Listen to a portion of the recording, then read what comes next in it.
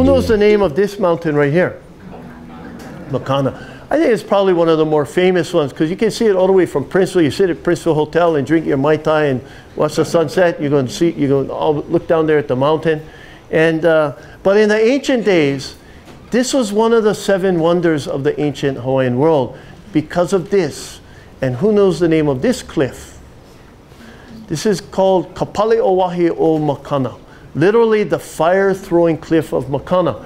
And I don't know if you guys can see it, but this is like the inside of a crater. And it's eroded away on the outside. I'm going to have to talk to my geologist over here later about this. But that's what it looks like to me. Anyway, it's got these arms like this side over here. They come out. And so what happens when you get the trade winds, they suck right up the face of this. It's like a chimney that sucks the wind right up the face of it. And in the ancient days, they would have a fire-throwing ceremony from the very top of that mountain. And not like every full moon or, you know, every Monday or something like that. Under very special circumstances. If a high chief came to Haiana, if a class was graduating from the halau at the end of the road, or some auspicious circumstance. And we have a wonderful mo'olelo passing down the knowledge of this ceremony. And we actually have elders or families in Haiana whose ancestors were the last ones to throw the firebrands from the top of Makana in the early 1900s. And so it was, I'm not sure this next picture is going to show up too well, but it was quite exciting. Here's the poster. In New Year's 2012, one of the descendants who told me his tutu man, the last guy, had come to him in a dream and talked to him about it's time to go up and go and do this. And I'll tell you what, I've climbed around on all those mountains up there, and this is one I always got to a point where I felt I wasn't supposed to go. I wasn't supposed to go because this place is for only certain people to go. And Moko and his brother or his son actually and his cousin went up there and reenacted this. So I brought a bunch of propaganda over here we can look at later. Including, this was the book, this was published in 1921, but this is the legend book that my great-great-great-grandfather wrote all in Hawaiian. It was translated by my grandmother's sister and it published in 1921. So this is, anyway, like I said, I got a few propagandas over here. Okay, but the most famous of all these vahipana, and vahipana means storied place. So there's a difference between a vahipana and a vahikapu. Vahikapu is like a place that is sacred and you shouldn't go unless you have specific business or relationship there. Many vahipana or storied places are vahikapu, but there is a difference. But the most famous of all these is this point over here. So this is a little cove there at the very end of the road at Ke'e Beach, and this area is, and you can see down here, this is another perspective of it. You can see the channel over here. This is famous for a heiau called Ka'ulu'a Pauoa, the inspiration of Pauoa. And Pauoa was a very fast companion, a close companion of probably one of the more famous, if not one of, or maybe even the most famous chief of Kaua'i and Haiana, a chief named Lohi'au.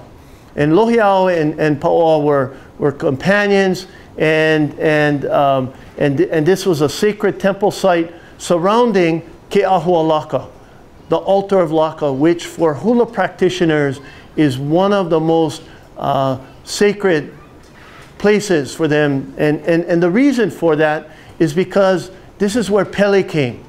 Pele was asleep on the Big Island, and in her spirit form, she, sorry, well, not a close-up. There's Ke'ahualaka up here. And so this whole area over here is part of Ka'ulu'a Pauoa. And I believe the Historical Society has a fantastic map that was drawn by a man named Henry K. Kuhuna. And I was very pleased that my grandmother was involved in having Henry K. Kuhuna and Thomas Hashimoto as his assistant clear that whole area and map it in, I think it was like in the 1950s or something like that. And it's quite a famous map and documents this area really well. But this is the most famous area because this is where Pele came in her spirit form. She turned into a beautiful woman and was attracted into the gathering. And of course, these chiefs, especially Chief Lo Hiao, they had never seen this woman before. They thought, you know, where did this Malahini come from? Where did this foreigner come from to be in our midst? And she said, no, I'm one of you. And to prove it, she began to chant the names of the winds of Nihoa and then Ni'ihau and then Kaua'i, valley by valley by valley, every single one of the names of the winds. And so anyway, it's a really long story, and I don't have time to tell you the whole story, but this kind of puts us on the map, literally on the map for hula practitioners, and makes this one of the most sacred areas. And so really dedicated hula practitioners make a pilgrimage here at some point in their lives because of that. So anyway, let's move up a little bit to the time of the Mahele. Well, in the Mahele, which first of all, I think it would not do justice if I didn't try and give you my version of the Mahele. It was a process that was really counter to everything Hawaiians believed. And so when I say that, in traditional Hawaiian belief and cosmology, land was not a commodity that could be owned or could be bought or could be sold.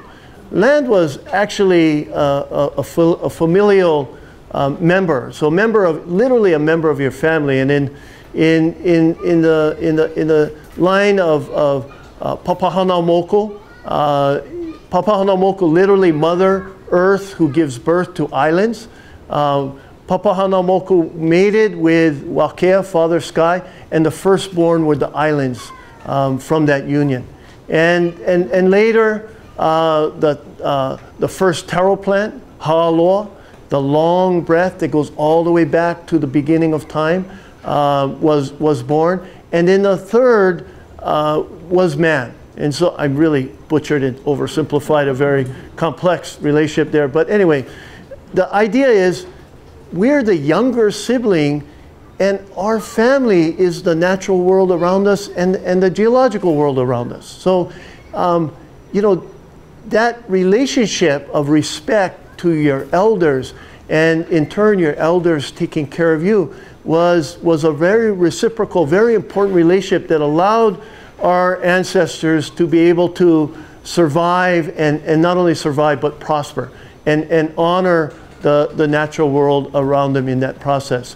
And so when the idea that if you put in a request you could now own a piece of land, that was a very difficult thing, I think, for many of our Hawaiian ancestors to understand. Nonetheless, it proceeded, and it's often given just a single date, but it was a series of enactments that took place from 1846 all the way up until 1855. And in that process, the entire Ahupua'a of Haiana, which was estimated at 2,500 acres, was given to a man named Abner Paki. We're going to talk a little bit more about Paki in a few minutes. 34 land claims were made by the Maka'ainana. So the Maka'ainana are the fishermen and the farmers, the people who literally lived on the land and worked with the land. Only 34 claims. It's kind of hard for me to believe that there were only 34 families living in this Ahupua'a, which was a land of so much abundance. Of those 34 claims, only 21 were actually given land commission awards. So you see a number of them did not even successfully get through that land commission award process, and it was quite a foreign process and a difficult process. Those total of those land commission awards was 41 acres. So I'm gonna just use this as an example. I didn't run the math on this, but if somebody were to divide 41 by 2,500, you'd come up with the percentage, which is like really small, right? And so, in general, when the Mahele took place, I know this is going to sound like totally crazy, but there's actually traditional. This is partly a traditional process. So let me back up. I'm sorry, I'm going to ramble, but the sun's going down and it's getting cooler. So if I go on too long, that's okay. So in the ancient days, before Captain Cook ever arrived, there was always competition and conquest and struggle between chiefs, and the paramount chiefs that succeeded through conquest and warfare to take over Moku or entire Mokupuni, entire islands, would then redistribute the ahupua'a to the chiefs that had put them in power, right? So if these chiefs came along and helped this paramount chief with his conquest and they succeeded, then they would be distributed these lands. Now, why was that important? First of all, in ancient days, the wealth of the land was the produce of the land, right? So there was no cash. There was no cash system. So an ahupua'a like Haiena that produced an abundance of food would be a very valuable resource, because the abundance of food would allow you to sustain a court. It would allow you to dabble in the arts. It would allow you to propel your society to a higher level. And in fact, the abundance of food in the Hawaiian Islands during those years allowed Hawaiian civilization to evolve beyond any other civilization in Polynesia. And it was really that abundance of food that allowed that to happen. So this practice of redistributing the land to your loyal chiefs was actually a very traditional practice. However, what took place in this process was a little different because of what followed. So when the Mahele took place, basically 1/3 of the land went to the king as a personal possession. So 1/3 of the land went to the crown or to the government, but since that was the king, it was kind of the same thing. Although not really, because you may hear this term today, the crown lands, which remain a contested part of the land base of the Hawaiian Islands. And so keep that in mind. So 1/3 to the king, 1/3 to the crown, and 1/3 was distributed to all of his loyal chiefs. Well, the king, when they were debating whether this was a good idea, was kind of told that this is a way of ensuring all of your loyal subjects, all of the makainana, actually become owners of land. They can control their destiny. They will never be able to be kicked off the land again because they will own it. Well, that probably sounded pretty good, but at the end of the Mahele process, less than 1/10 of 1% of all of the land went to the makainana. Now, I don't know what this percentage is, but it sounds like it could be pretty close to that. So one thing, though, that was encouraging. So let me back up to say we're going to talk a little bit about Abner Paki. So Haiena, the big, vast piece of property, is given to Abner Paki. Well, who is Abner Paki? He's a father of Pauahi bishop of Kamehameha Schools fame, the bishop estate, and Paki never set foot on this island.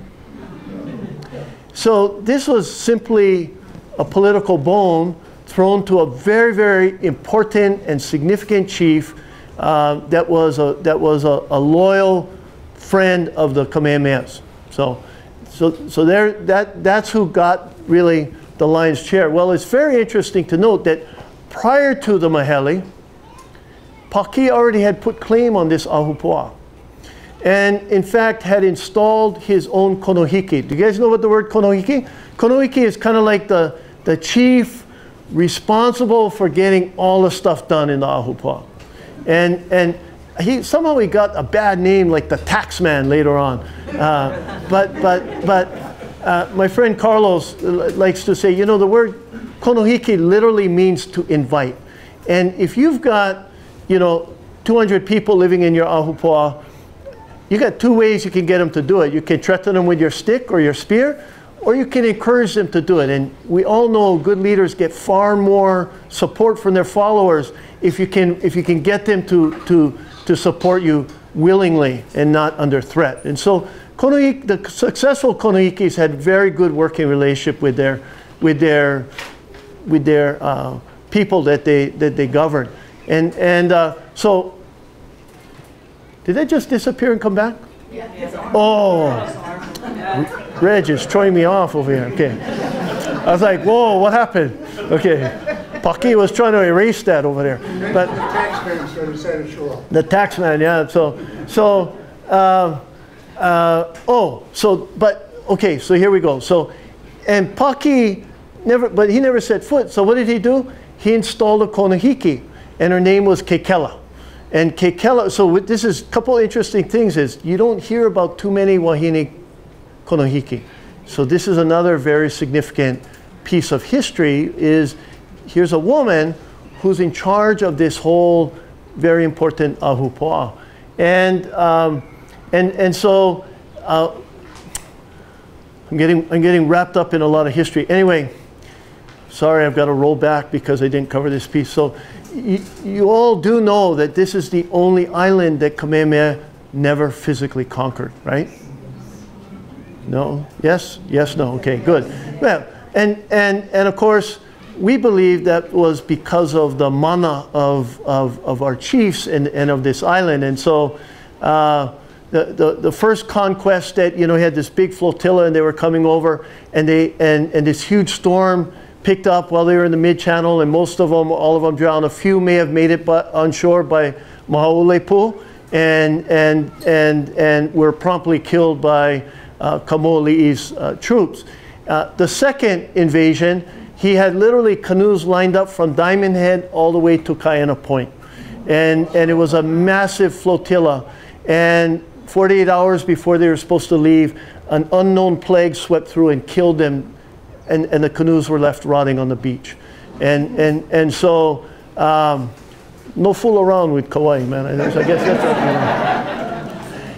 what, but then after Kaua'i's death, the Kamehamehas used Kaua'i's son, stupid guy, started a small kind of rebellion, and the Kamehamehas used that as an opportunity to come in and snuff out the traditional chiefs and to put their people in place. And so prior to the Mahele, we see this in Haiana. So Paki is already controlling the ahupua'a. He's brought in his own konohiki, Kekela, and so this last statistic here is actually quite important because when Kekela came, she brought a number of people with her. But 15 of the 21 LCAs that were issued are individuals who claim to have received their land during Kaua'i's time. So these are the real Kama'aina of Haiana, and not the people that had come in with Kekela. So that's a pretty good percentage. I mean, it could be higher, but at least we get some locals hanging in there. Okay. Are they still around? Well, we're gonna look at some of those people's names here in just a minute here. I think we are anyways. So, Aina for cash. Okay, remember? Test question now. 1/3 of the land went to the king. 1/3 of the land went to the crown. 1/3 of the land went to the chiefs. What's really sad is within 20 years, most of those chiefs had lost ownership of their lands. And why is that? Because ali'i, starting with the monarchy, wanted to demonstrate their affluence through all the accoutrements of Western culture. Let's build a palace. Let's, you know, do whatever we're going to do, you know, do all that kind of stuff. And to do all that, wear all those fancy clothes, do all that kind of stuff, what do you need? Money. You need money. You couldn't buy it with fish and poi anymore. Those merchants that were, you know, had control of all those things wanted cash. The only ready thing that they had that they could convert to cash was their land. And so it's really sad to see how quickly the ali'i were disenfranchised of ownership of their land. And this is another case in point. So 1855, Paki passes away, and his daughter Kaua'i inherits the land. 3 years later, Kaua'i conveys this property. I use convey because I don't think she actually sold it to him, to William H. Pease. Well, William H. Pease goes down in the history of the kingdom as the most inaccurate surveyor. Yeah, what a title to have, right? So all these ahupua'a are divided up, and they're based on traditional known boundaries. But now all of a sudden, you needed a deed that had like metes and bounds that said how big it was. So they had to hire surveyors. Well, Mr. Pease wasn't about to hike up to Hono'onapali, 3,330 feet, which is the top of the ahupua'a, up by the Alakai swamp, in order to make sure that he was getting the right, you know, metes and bounds of the ahupua'a. So he estimated it at 2,500 acres. In fact, he was off by about 30%, so, which is not bad. He's been off by 100% on some other ones. So anyway, so Pease gets it. I suspect that Kaua'i had so many ahupua'a that she just said, Mr. Pease, rather than me paying you, here, how about you take this piece of property way out in Haiana that she would never go to, probably viewed it as you know, almost worthless. So anyway, Pease gets it and holds it until he dies. And when he dies, his estate then conveys it or sells it to William Kinney. And I got to tell you, it's really funny. So our chairman of our board at NTVG for 13 years is a Kinney. And John Plews had somehow figured out this genealogy, and we bought, so that there's, where Limahuli Gardens office is now is right by the coal pond, and that was a piece of property that we didn't get in the partition. We actually had to buy it. We paid $1 million for it. And so John said, we paid $1 million for what Doug's great-great-grandfather paid 75 cents for. So there's the value of land escalation. So anyway, William Kinney was quite a character. He shows up in different places in Kalalau Valley and in Hilo, and he's got children all over the archipelago. He was quite a I don't know, maybe promiscuous is the right word, man. And so our chairman, he has all these Hawaiian cousins, and you know, and he also is descended from the attorney who prosecuted Queen Liliuokalani and for treason and sentenced her to death. Not a very good claim to fame in Hawaii, anyways. So anyway, Kinney holds it for just 3 years, and he sells it to the Hui Ku'ai'aina o Haiana. Have any of you ever heard of that name before? I see a few people nodding. So literally that means, what that name means is Hui, the group of people, Ku'ai is to purchase the land of Haiana, right? Hui Ku'ai'aina o Haiana. And so what we find is 38 Hawaiian families got together, somehow came up with financing, and bought the entire ahupua'a back from William Kinney. Now, we've gone from 1850s, 25 years later, we've reunited the entire Ahupua'a with the families that live there. Now, what you need to understand of the Mahele process is it led really, really quickly to, it was a method of forcing people into the cash economy. And so if you were no longer able to live a subsistence lifestyle, you had to get a job. And you had to go to the store so you could buy your sugar and your flour and whatever you needed. And you couldn't buy it, you couldn't come in and barter, you needed cash. So it forced people into the cash economy. So for the community of Haiena to buy back their entire aina, now all of a sudden they were back in business. They could live just like their ancestors had for 2,000 years before them. And so this was quite an amazing turn of events. And what we find when we study the history of Hawaii is it didn't happen only in Haiena. That in fact, Hawaiians were really smart people. And what they were doing was they were saying, we need to learn how to master this system and make it work for our benefit.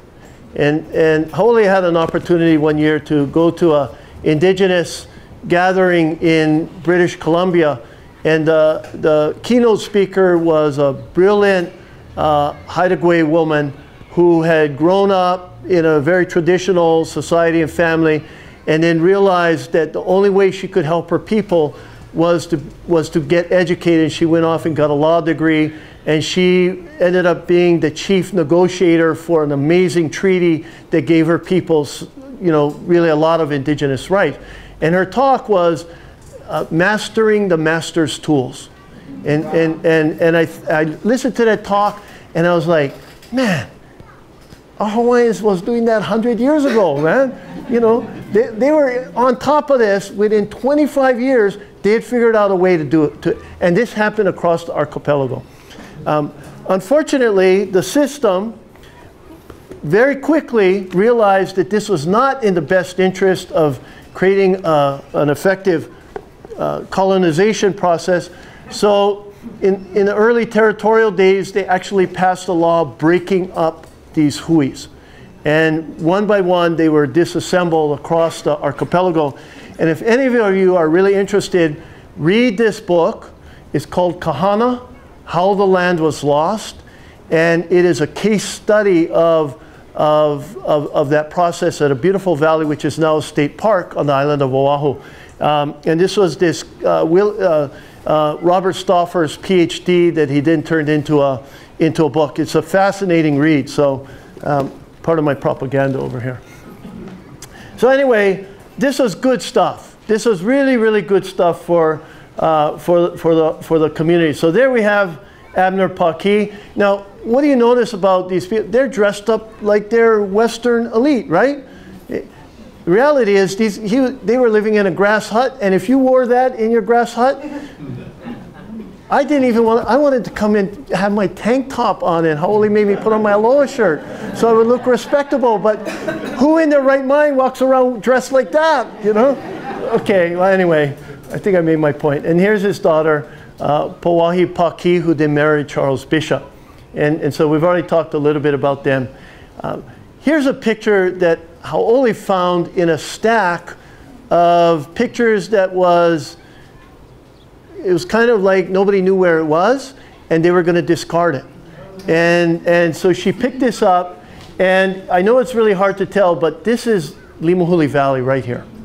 And this is Makana Mountain right here. And this is where the Hui Makainana o Makana's Lo'i Restoration Project is, right here. This is it. We don't know exactly what year that is, but it's probably late 1800s, early 1900s. And you can see, look at these guys. They're all dressed up in their Sunday best.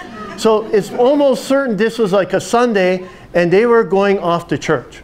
I mean, and so, I don't know who the photographer was. Maybe it was Senda or somebody, but Senda wasn't alive yet. But somebody happened to be there with a camera. This was one of those, like, you put the hood over and you go poof, you know, it's like, yeah. And so there we have it. And so quite a phenomenal picture. Somebody asked, who were those people? Well, here is a list of the 38 families that purchased the ahupua'a of Haiena back. And if we look through those names, we don't see any really that we still recognize today. Although there are quite a few that are ancestors. Quite a few that are ancestors. Pi'ilani is one. Yeah.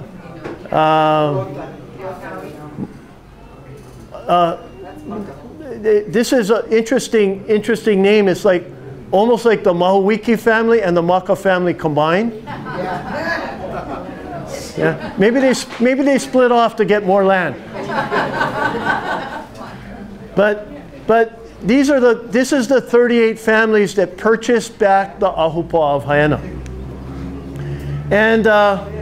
And you know, part of our indigenous mapping project that we worked on, we were able to get all these amazing pictures from the Bishop Museum and the State Archives and all these places. And Carlos was able to utilize a lot of those in his book. So he made this little collage of, these are the images of the residents of Haiena during that period of time. And this man here is quite famous. He lived just prior to when Antivai was. So Antivai was born in 1931. And Paitulu, his name is Paitulu. And Paitulu was quite an incredible, famous fisherman. And the legend was that he would actually ride the shark down to Kalalau and back. He had that kind of relationship with the ocean. And he lived right down kind of where Joel Pasquale lives today, if any of you know, kind of where that beach right away is to Makua, or some people call it tunnels, but I'm not going to encourage you to say that. And then a couple days ago, Helen emailed me this picture. And this is Mrs. Paikulu. Well, Haiena actually had a strong relationship with Ni'ihau and Kalalau, and the T was often used in place of the K. So what I now have a project to figure out is if Mrs. Paikulu was related to Mr. Paitulu. I think they were probably husband and wife or brother and sister. But that's a project that we will need the archives of the Historical Society to help solve. Yeah. Look at this picture. There's somebody on horseback. Can you see it back there? Yeah. So here's somebody, this is like up by Windy Point, looking down over the plains of Haiena. That's Juliet here. What's that? Juliet. Juliet Rice. This? Yeah. He thinks that's my grandmother. I don't think so, but maybe. But I'm going to get to her in a minute. But okay, okay. We showed you that picture. Look at this. Look? Mr. Chuck knows a little bit about dunes and erosion and stuff. Look, oh, wait. Don't panic. I tell people don't panic. What do I do? There. Okay. Look at the dune. No ironwood trees. Actually, I take it back. Here's the first ironwood tree right there. And boy, did they spread. But without ironwood trees, the wind was able to replenish the dune system, and you had a very this is low shrublands. This was all open. In fact, they would drive the cattle out of Kalalau and Napali Coast, and this is where the Robinsons had a corral over here. You can see local Naya. This is a fish pond that today we can't even figure out how it even got water. And so here we know it's not make-believe. Here's local KA and here's local Naya. So really, I mean, these historical photographs are really quite amazing. Look at this one. The Paniolo were riding bullocks, not horses. Unbelievable, right? And there's Makana Mountain up in the back there behind them. Yeah. That's a real cowboy, bro.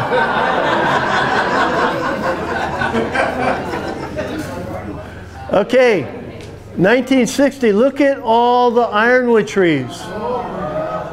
Completely changed the dynamic of that system. Completely changed it.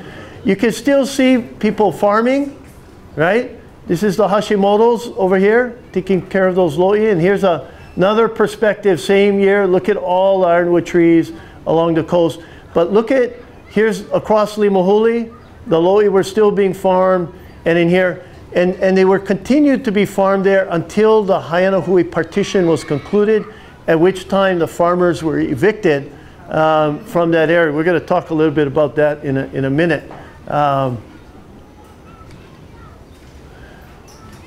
it was a period of time so, you know, I'm talking now about like the 60s.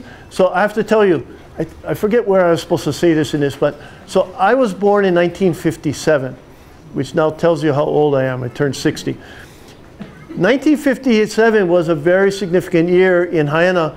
Who can tell me why?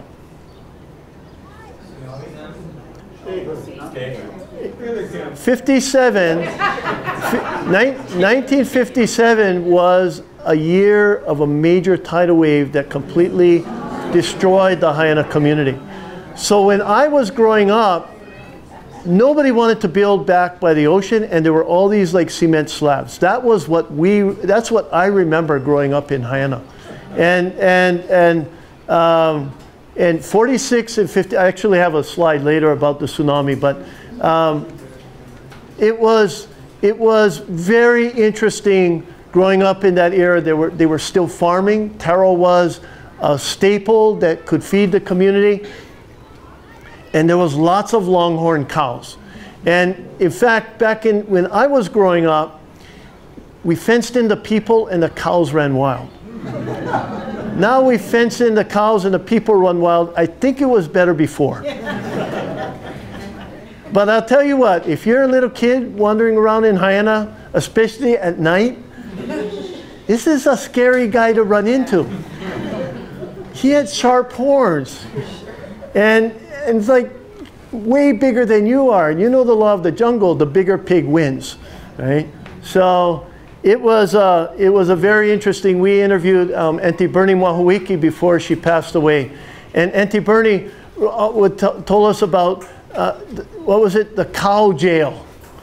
And how, you know, cows that were unbranded that would, because the cows were going everywhere, and they would go into people's yards and eat up all their plants and eat their garden. And if they were unbranded, you didn't know who it belonged to. So the cow police would take it and arrest it and take it to cow jail.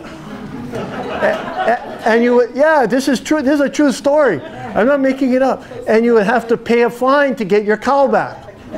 But of course, a cow is an important resource, so you would pay your fine and get it back, and then you have to brand it. And then everybody knew, you know, that's Samson's cow. Then you go get Samson for replace your vegetables. And so this is what our community looked like when I was growing up. This is Uncle Walter's house. Uncle Walter has since passed away. But, you know, it was, what did they call this? Oh, where's Santo? What? Oh. I know we have an architect in the house. This is what they call vernacular architecture. Is that right? Is that's the right term? He's not convinced. I'll talk to him afterwards. Vernacular architecture is kind of this style that resembles, so like Honolulu, you got a vernacular architectural style, which is a greenhouse with a white railing and that kind of stuff. And this is the, look, greenhouse with white railing. That's vernacular architecture. Okay. So then that ushered in this era called the Haianahui partition. So that kind of idyllic era from 1875 lasted all the way up until 1967. And I forgot to mention this, but one by one, all of the hui kuai'ainas were dissolved across this. but not in Haiana. And being a remote community that still had its land base, it meant that our community there was able to take many of their traditional values and practices all the way up into the modern era. And 67 was still, Haiana was still a sleepy community. I remember, so I would have been 10. It was like a big deal in 1967 when the tourist car, we called it a stretch, the thing looked like one long limo and had like 4 or 5 doors on the side. And we'd see like twice a day, only twice a day, you get like 10 tourists come down there. And 10 tourists, you know, I mean, but it was like a big deal because nobody ever seen one stretched, you know, especially way out in Haiana. And so, you know, it was really a rural community. But then the partition took place. And the partition was a very interesting process. So, so it started in 1955 and concluded in 67. Those 38 families had passed down those shares or sold those shares, and they become fractionated. And so we had over 100 people claiming some interest in the Haiana Hui. And it was a very difficult process to create an, what happened is the Fifth Circuit Court had to align an economic value to the percentage of shares that you owned in the Hui. Did that make sense? So if you owned 1 share out of 38, that would be worth X number of dollars. And then they had to find a piece of real property that would have that value that would match to that. And so it was a really difficult process. And by the late 50s, early 60s, people were beginning to catch on. In spite of the 57 tsunami and the 46 tsunami, they were beginning to catch on that beachfront real estate was going to be in. Okay, just to give you an example, who knows how much this piece of property sold for? Who knows who owns that piece of property? Lot 105. Julia Roberts. Who knows how much Julia Roberts paid for this piece of property? I think it was $15 million. Yeah. And I happen to know it was more than 10, but I think it was 15 because we actually had an incredibly generous donor who had put an offer to buy it for $8 million cash, and he was going to donate it to us. But he couldn't outbid Julia Roberts. So, you know, we're in a problem where every time one of these lots sells for millions of dollars, our real property tax goes up and up and up. And so our longtime owners in Haiana are facing inability often to be able to even hold on to your property because your real property tax. And so I want to sow the seed of rebellion in all of you that we need some real property tax reform to protect our old families here. We really do. You're a community monster institution. You should not be paying tax. The Botanical Garden doesn't pay tax. My family does pay tax. Your family, okay, that's different. Yeah, and here's my uncle, and here's my uncle, and here's me, and so, you know, yeah, we got a problem too. So anyway, oh, you know, I totally missed this, which was, oh, this is probably not a very good one. Maybe when I got a map coming up later, remind me to talk to you about, during the Mahele process, the boundary dispute between Wainiha and Haiana. It's really fascinating, right? So remind me, Makala, don't let me forget. Still today. Still today, okay. And oh, here's my tsunami, here, Kalihiwai Bridge. And you know what?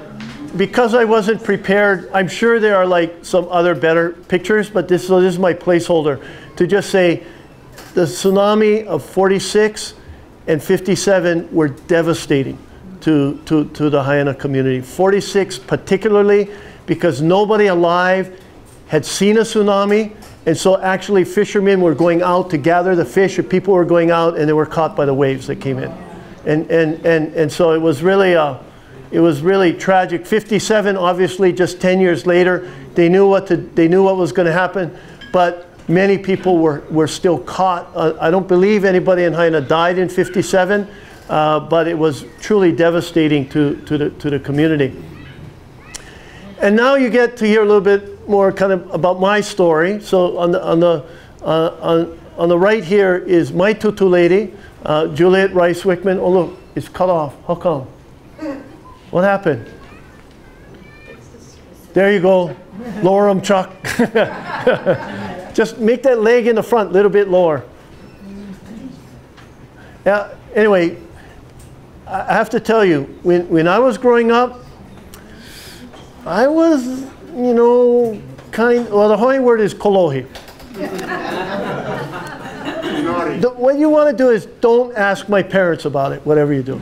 And if I have some family in the crowd here, don't believe anything that they tell you, because I wasn't really that bad. But I was pretty, but I was pretty bad, and this was the woman who took me in when my parents were literally ready to disown me. And in 1972, I got to come and live with her, and spend time in Hyanna with her. I forgot too also that my father is born here on Kaua'i, and when he was raising us, he would bring us every summer to stay in Hyanna with our tutu ladies. So I was not raised in Hyanna except during the summer. And the surf was still pretty good in the summer, you know. You just got to know where to go. And she really instilled in me an incredible love for the Aina, appreciation of the culture. She shared with me her stories of when she was a little girl. And I remember Reg was saying that lady on horseback, you know, he thinks that's my girl. Maybe it was, because she would tell me about riding on horseback from their home in Kalapaki, on horseback, all the way to Hyanna. And there were no bridges, so you'd ford through the river mouths. And she would do that with her grandfather, who was the guy who wrote this book. And every valley, every ahupua'a they passed through, he would tell her all of the significant place names and the mo'olelo, the stories, and it was just such an enriching experience. And then they would come to Hyanna, and it was for her, it was a place she felt she came home to. And so when she was raising her kids, she brought them, and they actually lived for a period of time in Hyanna. And so my father did the same thing with us, and it was quite, because I was the humbug one, you know, I got to actually become very close to her, and she shared so much with me that I can never ever repay her. And in fact, she was the inspiration for the creation of Limahuli Garden.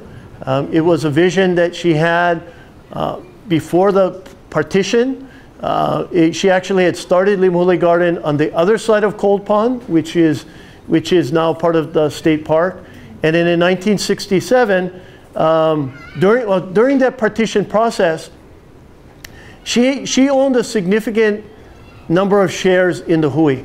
And so during that process, when they were everybody's jockeying for where they're going to end up with their property, they thought she was absolutely crazy, because she asked that her shares be assigned to the Mauka lands of Limahuli. And I came across these old maps. In fact, the Historical Society probably has these maps. But during the partition process, the Fifth Circuit Court had to create maps demonstrating the economic value of the different sections of the ahupua'a. So the Mauka lands of Limahuli were classified as poor cattle pasture. And it was really poor cattle pasture because it's rocky and, you know, all trees. But the hui did allow remember the cows ran wild, so the cows ran throughout the valley, and so as a result, she was able to get 1,000-acre award because they thought, you know, this crazy lady, we're going to give her plenty of land, but it's worthless. And we're going to get all the other one. So that was her dream. And so her dream was to create a botanical garden that would continue to protect and preserve and perpetuate that area, to perpetuate the cultural sites, the very important sacred sites of that area, and protect the incredible biodiversity, which nobody had surveyed, but she knew in her heart existed there. And so she really set that in motion. And when she died in 1987, she left that 1,000-acre valley to Ha'ole and myself.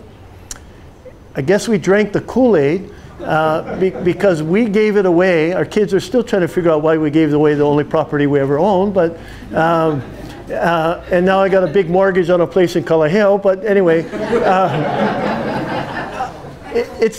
when you stand, I challenge any of you to go stand in Limahuli Garden and look at the land, look up the valley, and say that that's something you can own.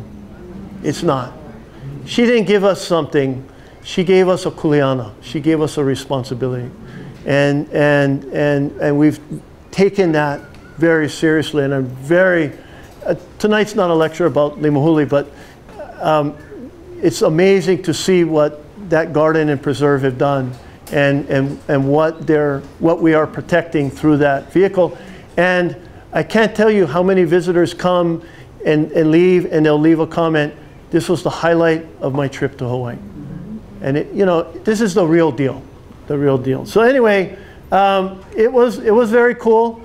Well, look at those newlyweds. I have to tell you, I'm going to go home and get beaten up because she did not want me to put this in the slideshow. But look, it's Haiena, right? There's Makana Mountain. There's Mauna Pulo'o over there. But this is my placeholder to tell you my story, right?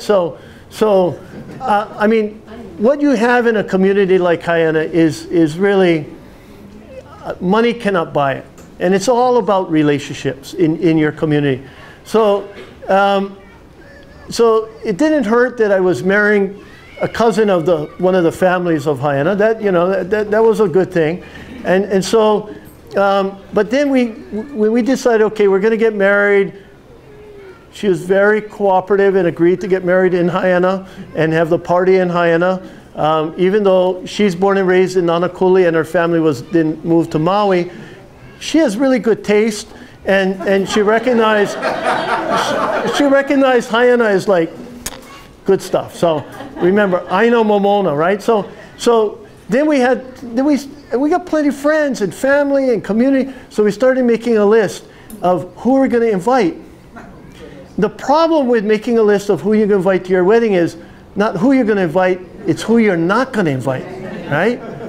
And you don't want to offend anybody. So in the end, our wedding invitation said, just come and bring your friends. And I was looking for our wedding invitation. I know I got one stashed somewhere, but I couldn't find it. But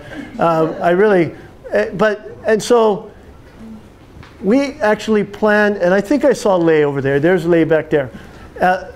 Lei and her family are like the masters of making parties. Now, and I tell you, and so we started planning a party for 1,000 people. And I don't have recipes for 1,000 people, but they do. And it was unbelievable. It was really unbelievable. And to see the community come together, I think we had like 800 pounds of Kulua pig. And you know, the ham youngs, and everybody was involved in the whole party. And of course, you make a party like that, it's like a week preparation and then a week afterwards. So it's like 2 weeks, not just one night. And the amount of food and everything. So about 1:30 in the morning, this couple comes up to Ha'ole and I, and they say, I have no idea who you are, but this was a hell of a party. That is a true story. That is a true story. Yeah. And you know what? In the 60s and 70s, the surf was awesome. It was unbeatable. And I was like, you know, I was actually more into surfing than gardening back then. And it was Hai'ana, North Shore of Kaua'i is the best surf in the world. And there's other great places, but you know what? We got the best. And in those days, there was only a few of us, so that, you know, we'd be out surfing and we'd be telling each other to go. Nowadays, you're fighting for get one wave. You know, it's like it was such an amazing experience to grow up in that time. I think part of it was we never have cords, so your board gets all bust up. Now everybody got cords, so they get more people. I don't know. Anyway, it was unbelievable, and I could tell you surf stories for a long time. But Hai'ana also for us is where we raised our kids, and we have a son that was born in 1985 and a daughter born in 1987. And Auntie Vi would always, every time she sees him, she always tell him, "You're the real deal. You was born and raised here in Hai'ana." And I think when they were growing up, they thought they was kind of, their parents were kind of weird because, you know, our closest neighbor with kids their age were Lynn and Bobo Hamyang, which was a mile away. We had no TV, no radio. I told you about the geckos for entertainment,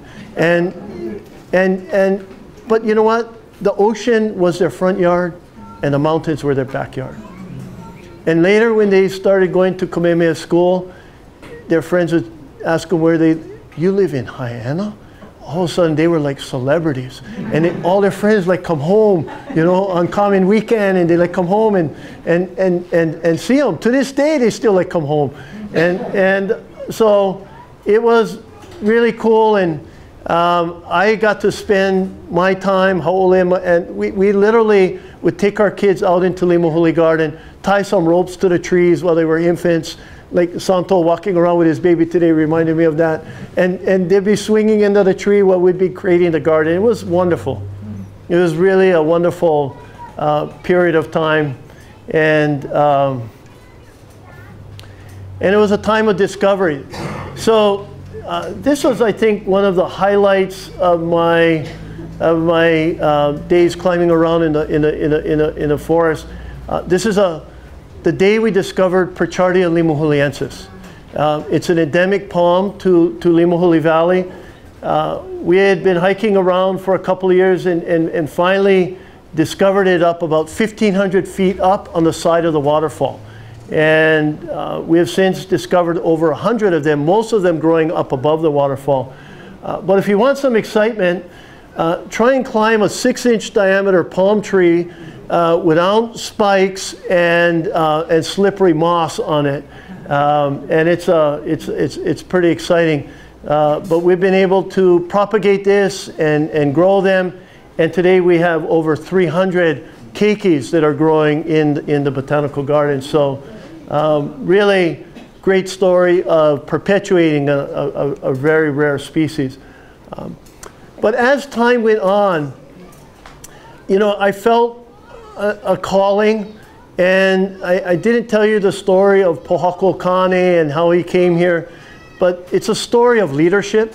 It's a story of this rock who brought his family to create a better life for them and persevered through challenging times and challenging circumstances. He never allowed when his family was dejected and depressed, he inspired them to continue on. And as I was growing up, I'd look out my bedroom window and see that stone up there on the top of the mountain.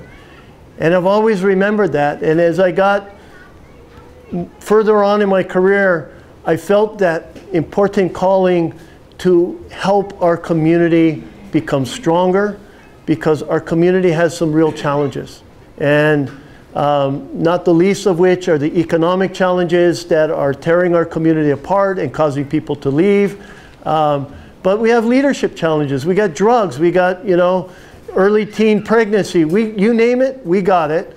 And yet we've got an absolutely incredible community. So So in the late 90s, we formed the Hui Maka'ainano o Makana. It's a very important name for us because we felt, you know what, get enough chiefs already. We're not the chiefs. We're the guys in the taro patch and the farmers, the fishermen. And we take our name from Makana, that sacred mountain that is the icon of Haena.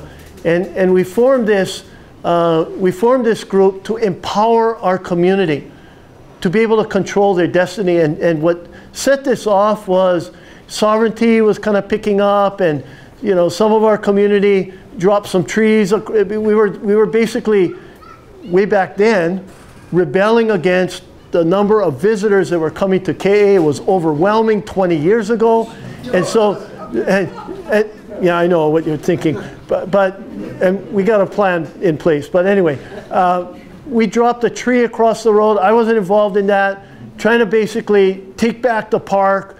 I said, you know what, we will lose. The state got far more policemen and jails than we've got community members. We will lose. And besides which, ownership, so that everybody was upset because through the partition process, the state came in and condemned and took the land and kicked out the families. And there was a lot of eha, there was a lot of hurt. But my counsel to them was, ownership of land was not a traditional value. Our kupuna thrived through a reciprocal malama-aina relationship. Let's not worry about who owns it. Let's get the state to allow us to be the caretakers of the land again, to reestablish that relationship with the aina. And that's what we've done. And that's what spurred us to interviewing our kupuna, to document how it was when they were growing up, what their values and their relationship was to the land. This man was a keeper of the names of the fishing spots on the reef, on the Apapa. And you know, for 20 years, he told me, Uncle Tom told me, Chip, you gotta record these names because after I die, nobody gonna know them. Yeah, we'll get it. You know how it is. It's easy. I get plans going on. 20 years, he kept telling me that. And then, you know what, I'm forgetting some already. You better get on it. So anyway, we finally did get on it. And in fact, we actually produced, I didn't bring it. How could I not have brought it? Oh my gosh. Anyway, it's about that thick. Is it in here? No, I don't think I brought it. Oh, I did bring it. Hana Kalima Ai Kawaha. All oral histories of the fisher folks of Haena, from all of the families. This is the real deal. And so look at this. This is all of the traditional place names of the reefs, most of which have been lost, or very few people continue to know them. And this was, so I'm going to talk about the boundary dispute. Let me see. It's very hard to see. Right here is the Ahupua'a boundary. Okay, so this is Makua Point, right? This is Naue over here. I got to go back. I got to go back. So here's Wainiha Bay, right? And this is a point called Kepuhi, right? So this is what they call it now, Charles, somewhere over there. I was going to say the Anchorage, but I'm showing my age. And over here is Haena Point, right? Makua. Here's the lagoon. Maniniholo over here. Okay, so the boundary dispute. So if you think about Wainiha, it's a bay with no reefs, right? So most people, they think when they come around Kepuhi Point, now they're in Haena. Actually, this is all Wainiha. And the reason that, so the people of Wainiha needed an apapa.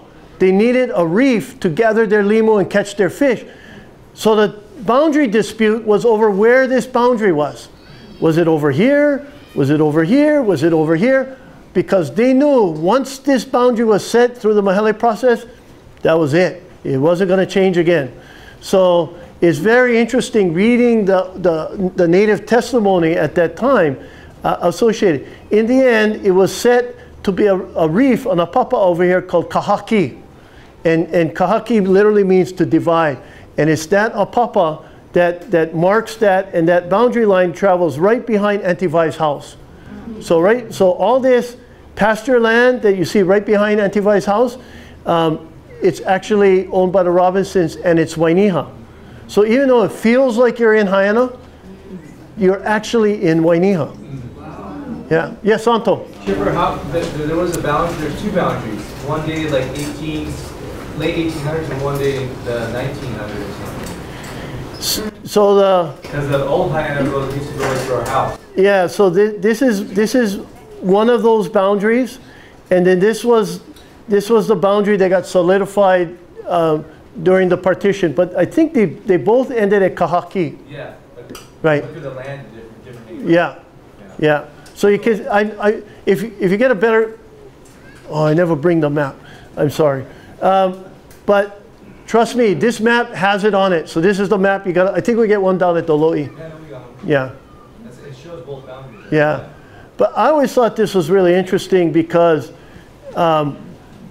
it just feels like you're in Haiana when you come around Kepuhi, but actually you're in Wainiha. Okay, and then look at this.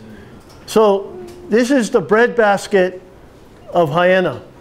These colored areas represent all of the terrace system in Haiana State Park. And so Limahuli Stream is a perennial stream. Unlike Manoa Stream at times can dry up, you know, where we drive through the water by Maniniholo. This Limahuli Stream averages a minimum of 3 million gallons a day, and usually significantly more. It's a pristine watershed. So this stream allowed our kupuna to farm this area, this alluvial plain, and develop an abundance of food coming out of that. And so what we did as the hui was we asked permission to be the curators of the park, to go in and clear off 40 years of alien vegetation. That entire, in fact, the first time we went down here to go walk inside here was Uncle Tom, Kolpa, me, Carlos, Bobo Hamyang.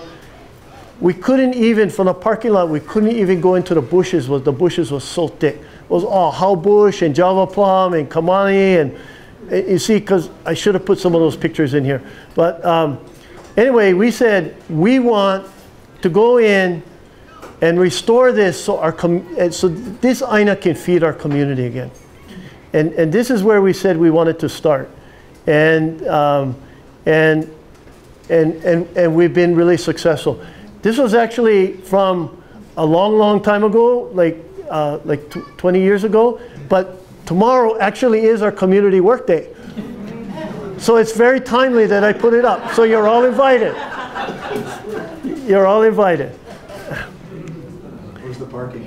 And so the parking, if you actually are going to come and work at our community work day, there's a gate right after the parking lot, which comes into where our hui clubhouse is, and you can park inside there. Yeah. So so this is so we've turned it from forest that you couldn't even walk through into about 4.5 acres of kalo that is harvested, shared with Waipaw, and Waipaw distributes it as poi to our Hawaiian community. And this was Onipa on the Hui Kalo workday. This was the first day we got permission from the state. So about the first 10 years, we did it all dry land. But growing taro dry land is a much more labor-intensive process. So eventually, I was able to convince the state to allow us to put water back in there. And this was the very first workday that we actually restored water into the Lo'i system. I want to make a plug for my friend's book, Haiana Through Ancestors' Eyes, written by Carlos Andrade, who was worked with Hau'ole and I as part of our mapping team. This book is a fascinating read. It's full of really, really, really good information about Haiana if you're interested in it. And I just want to end by saying, being a family from Haiana has been such an incredible blessing. To be able to have our roots in such a special place has enriched us. You know, doesn't matter how much sweat, blood, and tears, and money, and whatever you put into it, you get it back 10 times over. It is absolutely an incredible place. So with that, I leave you with this Olelo no Iao, Heali Ka'aina, Hikawa Ke Kanaka. Land is the chief, we are the servants. And if we could, more of us could have that perspective, I think we would be much better stewards of this incredible place that we all live in. So thank you for the opportunity to be able to speak with you this evening, and I'm open to try and answer any questions you've got. So.